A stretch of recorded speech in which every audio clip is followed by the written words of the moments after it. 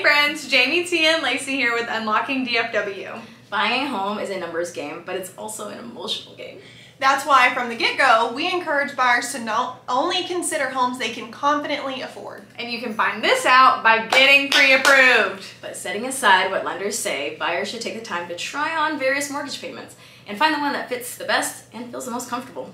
That said, here are some guidelines as a starting point if you're on the fence about buying and wonder, how much home can I afford? Most financial experts say housing expenses should be no more than 20% of your total pre-tax income. This includes your monthly P&I, principal and interest, mortgage payment, homeowners insurance, property taxes, and PMI, private mortgage insurance payments, if applicable. Now get ready for some math.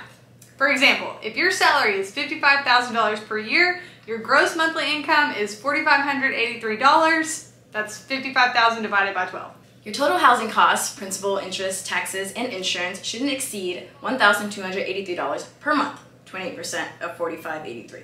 Keep in mind that your total debt should be under 36% of your total pre-tax income. This includes housing costs mentioned above and credit cards, car loans, personal loans, and student loans. The more you know, right? Call us to know more.